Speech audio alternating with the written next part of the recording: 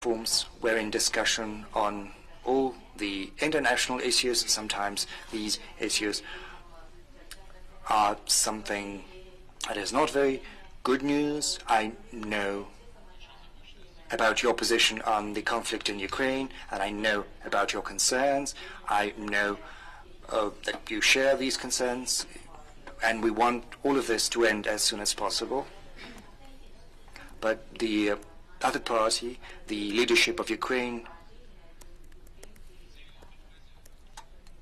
has claimed that they refuse to engage in negotiating process. They said that they want to achieve their objectives, as they say, on the battlefield militarily. We will keep you abreast of everything that is happening over there. We are actively working with you on the SCO platform, and our today's meeting and our today's summit is a very good testament to that. It's important that we constantly coordinate our positions in spite of the coronavirus